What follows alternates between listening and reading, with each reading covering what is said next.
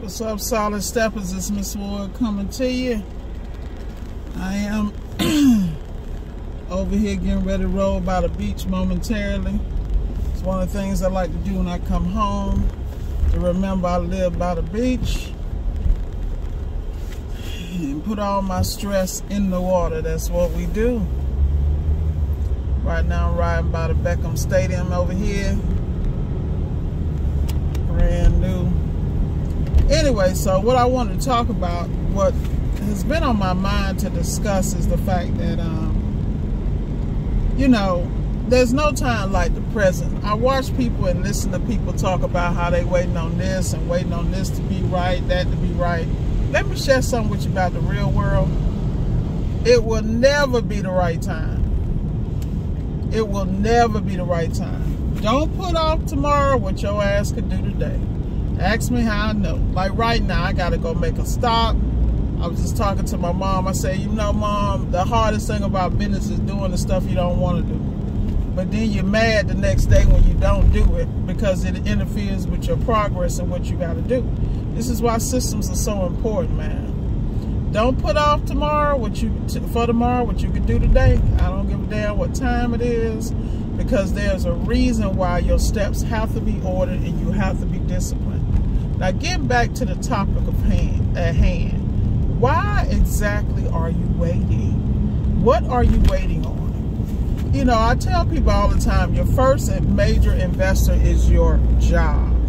Those of us, 99% of us that start businesses have been working a job, have been in a subordinate or managerial position.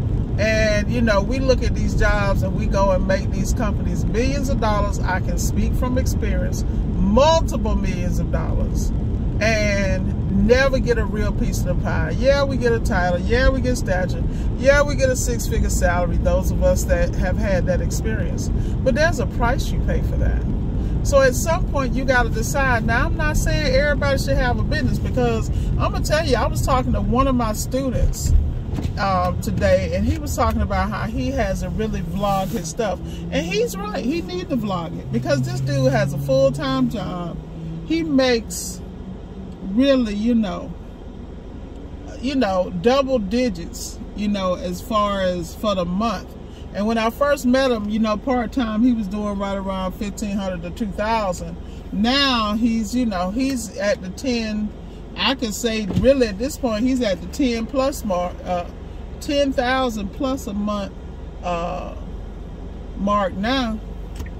You know, and he ain't even breaking a sweat, just because he put systems in place, changed how he was building his process, changed how he was structuring his business, and he actually invested in what he needed to be successful.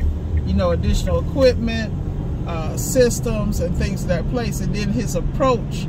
And you know, that's what I mean about tweaking. You know, it takes nothing to tweak. It takes y'all just a few minutes to tweak your business, you know, but everybody needs some kind of coach. Even I got coaches, you know. Now, I ain't gonna sit here and say I listen to all of them, but hey, I got coaches, and they are always right. But they coach me the way that works for me, where, you know, some of us just hard-headed. We got to hit our heads a couple of times. See, I know my issues. And that's why I can talk smack, because a lot of y'all got the same damn issues I got. The reality is, at some point, you're going to have to step out there. I don't understand what y'all waiting on, because reality, it ain't getting no damn better. So if you know like I know, I want y'all to take a moment and think about how many appliance people are still posting videos and stuff. You know, a lot of those have expanded into other areas. They're out of the trucks, they're managing other people, whatever it is, that whatever route they choose to take, because at the end of the day, they want a different quality of life. So appliance repair, their world does not revolve around that. Look, I'm not throwing shade at anybody, because you know, how you get you is how you get you. I ain't knocking nobody hustle, as long as it don't hurt nobody. My reality though is that most of the people who could be out here doing this better than me, and those that came before me, are listening to this video, and they are sitting in fear. Some of you guys are becoming what I like to call over prepared. You got analysis paralysis, and you won't make a move. First you got to do is learn how to go into somebody's house. If you're going to be doing appliance repair, one of the most intimidating things I think is when people have to go into a stranger's home, you know, because that's not something that some people are naturally comfortable with, you know. And it's myself, and I'm gonna just put it out there, several other women that work in the industry, and if anybody should be concerned about going in our damn house, is us, you know. And we go and do it on a daily basis repeatedly. We put structure in place, we put security systems in place so that we are safe no matter how we move. So the reality is, what's your problem? What are you waiting on? Because what's going to happen is, by the time you get in the game, it's going to be a problem. Because everything that you have been told is not going to be accurate, or it's not going to be applicable in your area. That's why I tell people, when you get the blueprint, you get the blueprint and make it work for you. You apply what works for you. You tweak it to your environment, your clientele, and your business. You build the business the way you want your life to be. I personally want to see every part of the damn world, because that's how I'm built. I get bored. I want to move around. I need something, you know. Because I'm one of them people, I can't do the same thing every day, because that's the problem. I need to have some excitement in my life, and I happen to build my business that way. You know, the reality is, you got to come to terms with you, where you are in your process and where you're lacking. Because most of y'all, there's only one thing is keeping y'all from doing this, and that's fear. Y'all scared as shit.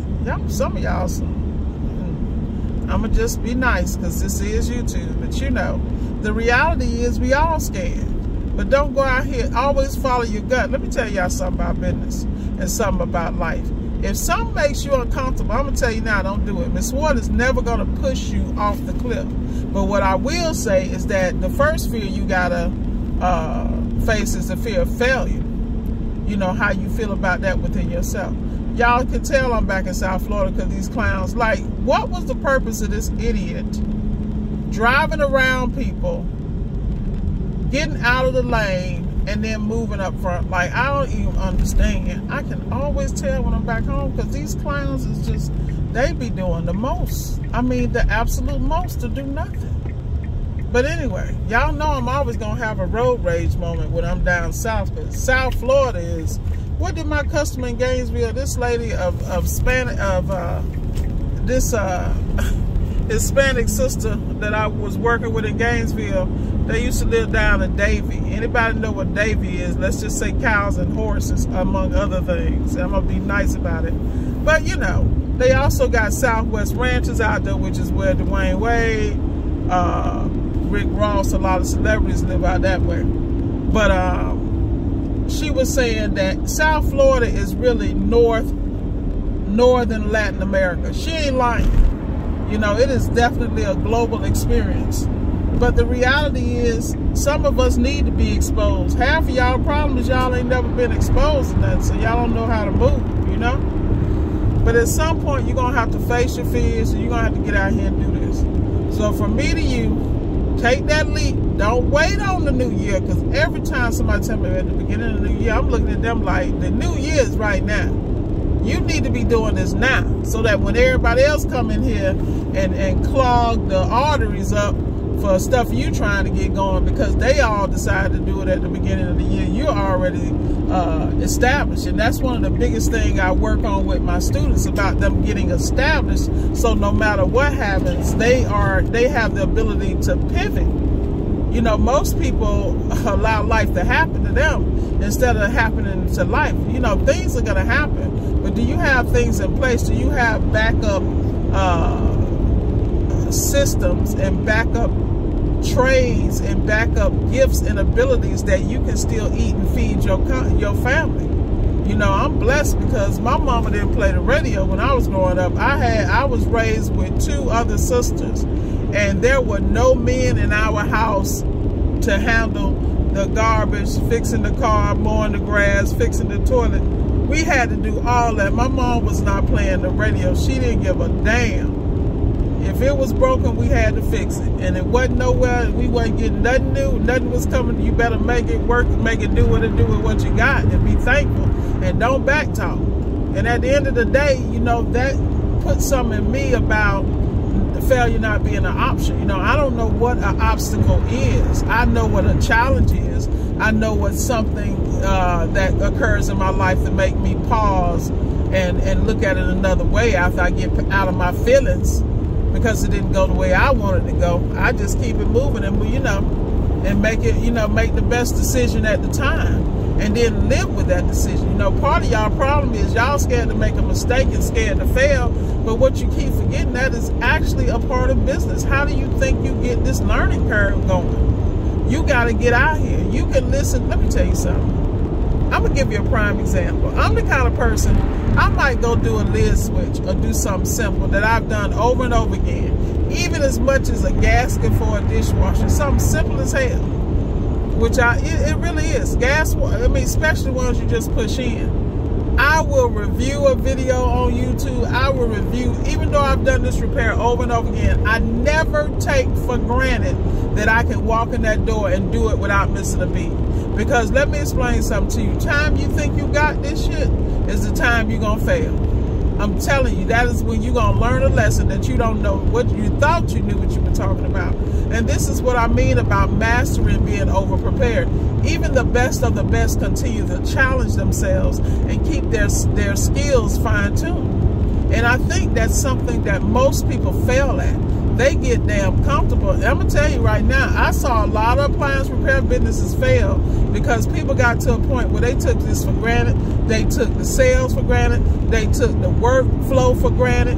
And then when they turned around and stuff started drying up, it only dried up because your ass wasn't ready. Then you didn't store anything away for a rainy day. Let's just keep it a buck. Shoot, I've been guilty of it. I know that all day long. But guess what, in business is that you're going to have challenges in business, and life is how you handle it. You know, like I said, a lot of my students are extremely successful, but they are successful not just because of my coaching, but because they followed the direction. And every time they asked, didn't they called a L. But you know, they were smart enough to take the L like a man or woman and get back the hell up and do it. Now, some of them, you know, had some challenges of being weaned off the nipple, as I like to say. But that's simply because I used to push them so hard because I could see what was in them, even when they couldn't, just for them to get a glimpse of success and just a taste of it. The problem is, most people don't understand the only way you sustain success is through consistency and diligence. And most people aren't diligent enough. They're not focused enough. They don't understand that life is ebbs and flow. And if you ain't constantly filling up the coffers with experience, with work ethic, with and planting seeds for success so you can harvest on a rainy day, your ass is going to be stuck. And you're going to be digging yourself out a hole. This is why I never stop, because I know what it is to look in the bottom of the barrel and ain't shit there. That I got to pull something out of thin air. And anybody that's been living long enough, you know exactly what I mean. Because as human beings, we all make mistakes. We all misjudge and misstep. You got to learn how to forgive yourself, stop beating yourself up, give yourself grace, own the fact that this is a lesson no matter how expensive and how much it costs you. The question is, how are you going to move in the next step? Because the problem is, you know, human beings hard-headed as hell. We will, you know, get a little paper, start flossing, get a little paper, think we done made it, and ain't put nothing away for during the day. Don't know how we gonna come up after we done messed around and missed this, missed that, did this, did that. When that's all part of life, that's what y'all keep missing. Like, I know people now that sit around and talk about people who squeak when they walk. But let me explain something to you. I love those people because I'm not that person. Like, I got a whole level of respect for somebody that can stack some shit away for a rainy day and look broke as hell and be sitting on $1 million. I'm not hating on you because I feel like that's a whole talent. You know, at the end of the day, though, I'm all about putting everything in my business because I'm going to have everything I need to do what I got to do. As long as I got what I need, I know I can come up. I know I can come out the hole because I got the tools to do it. Now, everybody move different, you know, and I'm not saying, you know, this is why we talk about the 5 bank accounts. But ain't no need having the 5 bank accounts if you're not applying the processes. If you're not watching dotting your I's and crossing your T's. Like right now, it's, shoot, I don't know what time it is. I really don't. But I know it's probably 8:30, 9 o'clock. I'm about to go drop off some returns to Marcone because I got to stay on top of my paperwork. And I'm not even home that much to do it. You feel me? But the point is, when I'm here, I'm keeping my books clean, keeping my parts in order, because this, I don't care how tired I am, how many days I've been on the road, I'm going to do my administrative work. I'm not going to miss no work I got to submit. I'm not going to miss any customer communication. I keep my stuff in order. And that's why if you go to my Google account for my business, you will see customers that are just blown away by my communication skills, my level of professionalism. They don't damn know I've been up all night. They never will know, because that ain't their issue.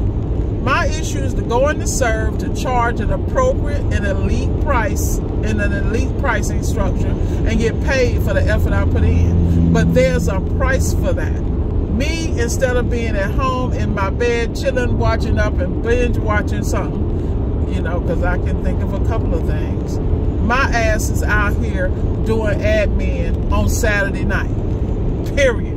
Because I'm not going to, nobody going to do it for me. And that's what I keep telling you. The hardest part of business is getting out here and doing it, even when you don't want to. You think I want to be darting traffic between looking at Two Primo and the rest of y'all damn cousins, you know, and dodging their ass, and half of them drunk, high, and they ain't got no damn insurance. Welcome to South Florida. All I can do is drive defensively and still get it done. You know, failure is not an option, and favor ain't fair. That's all I got for y'all, man. Y'all stay blessed. I done gave y'all enough game, but get off your ass and go do it, man. Go start something. And you know, I mean, go start working on appliances if this is what you want to do. Break down your own appliances. You know, fix your relative stuff. You know, just figure it out. Sign up for Thumbtack, Pro Refer, or something.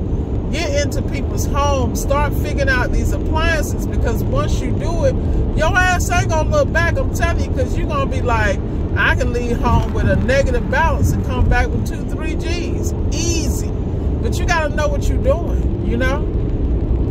Enough said, y'all. They make it look easy, but I swear it ain't. But you can do it. Trust me, you can. If I can do it, you can. Y'all have a great night. Be blessed.